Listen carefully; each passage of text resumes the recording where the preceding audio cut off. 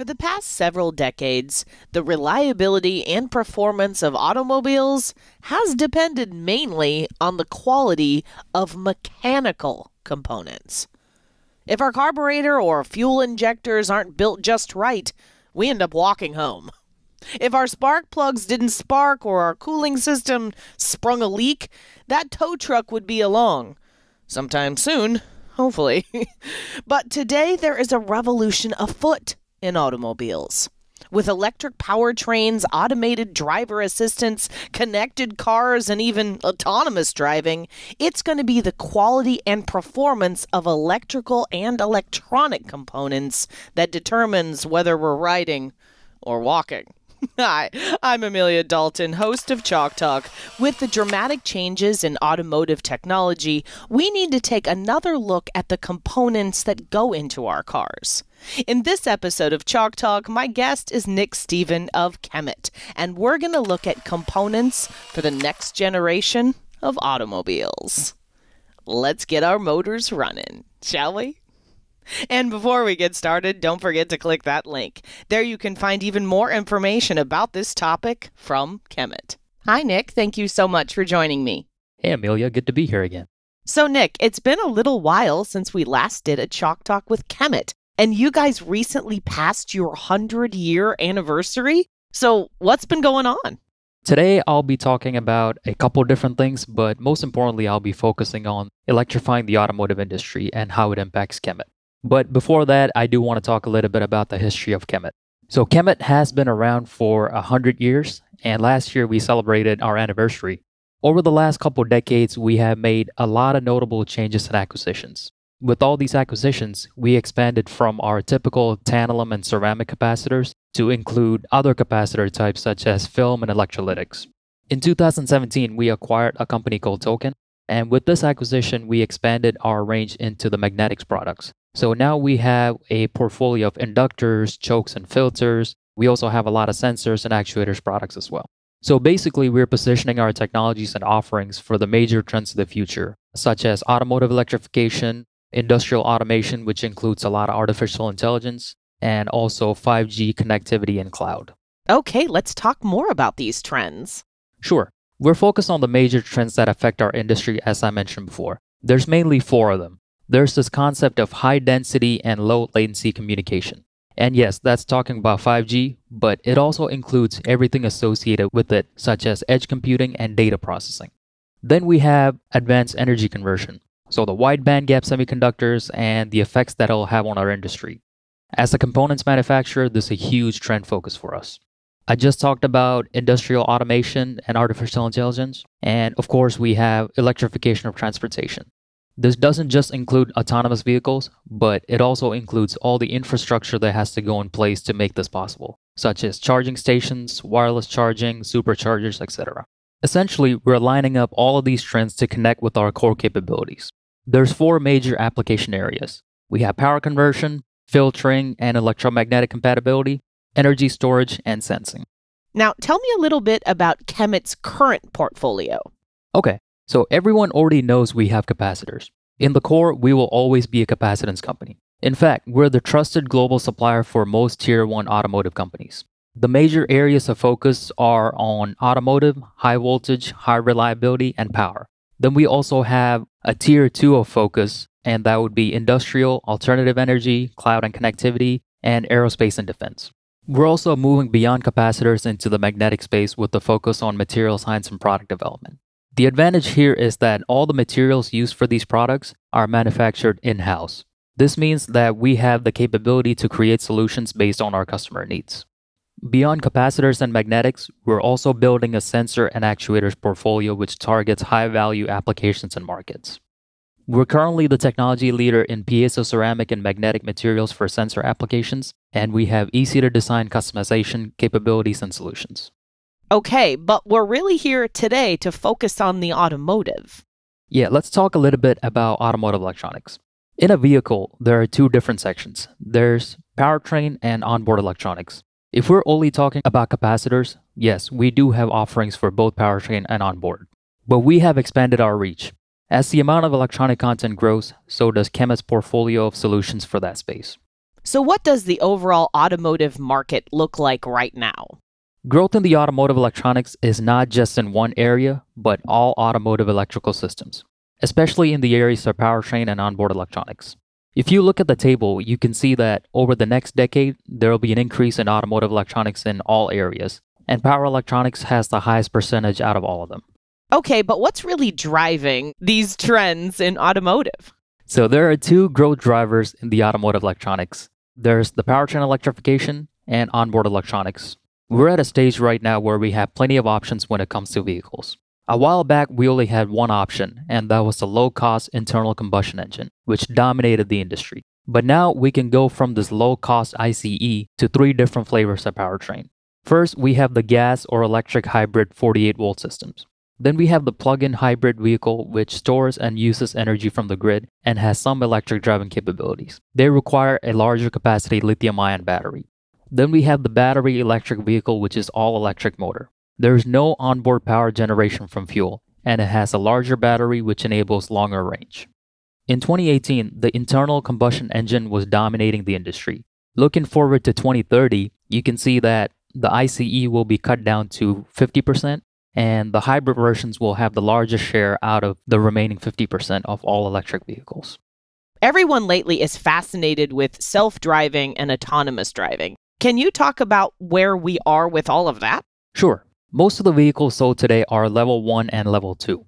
90% of the vehicles sold today do not have any autonomous driving features. Although you have a lot of features like active braking, lane assist, adaptive cruise control, etc.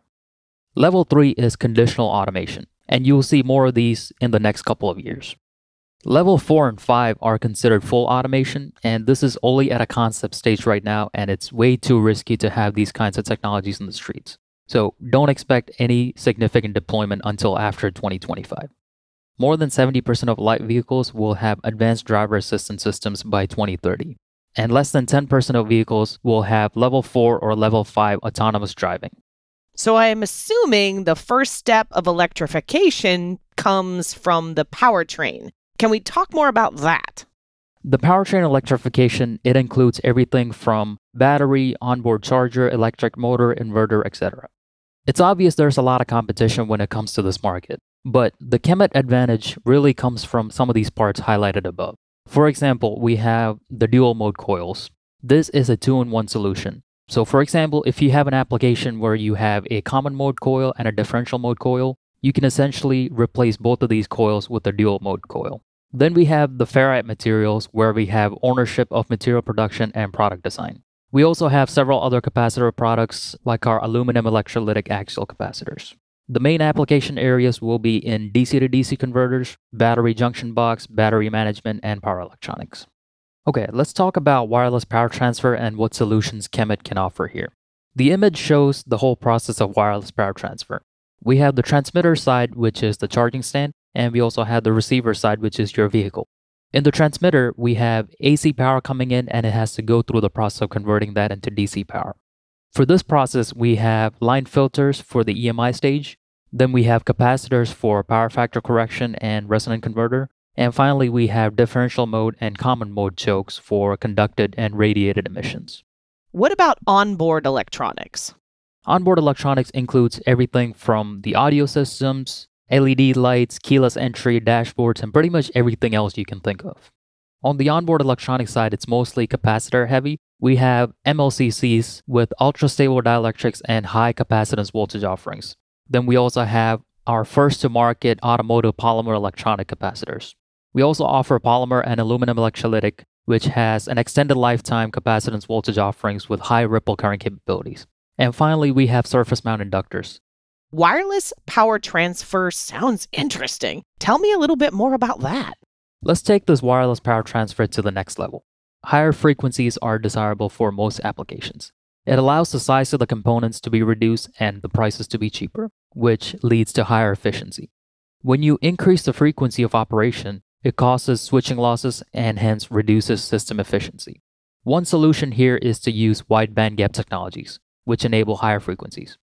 Another solution is to use a resonant converter, which allows for no power dissipation with this unique technique. Another way to maximize your efficiency is to recapture the lost flux and increasing the magnetic coupling. I'll talk a little bit about these in the next couple slides. So you said wide band gap enables high frequencies, but show me how that works. So I talked about how higher frequencies are desirable for applications because it increases efficiency. And wide bandgap semiconductors enable higher frequencies. Let's look at the chart that shows power density versus frequency for different materials. For example, thyristor has a really good power density, but the frequency is really low. IGBT has an acceptable power density and frequency, but the size might be too big. Now, if you look at silicon carbide and gallium nitride, the frequencies are really high, which enables reduced sizes, and in result will give you higher efficiencies. So how does KEMET come into play here? As wide bandgap semiconductors become more dominant, the need for higher frequency capacitors will increase as well. That's where KEMET comes into play. The chart on the right shows film or electrolytic capacitors versus ceramic capacitors. And as you can see, when you go higher up in the frequency, ceramic capacitors are more suitable for these applications. One solution that we offer is our KC-Link ceramic capacitors. The KC-Link capacitors have a high ripple current, temperature stable capacitance, and a voltage stable capacitance. So what about those ferrite tiles you mentioned earlier?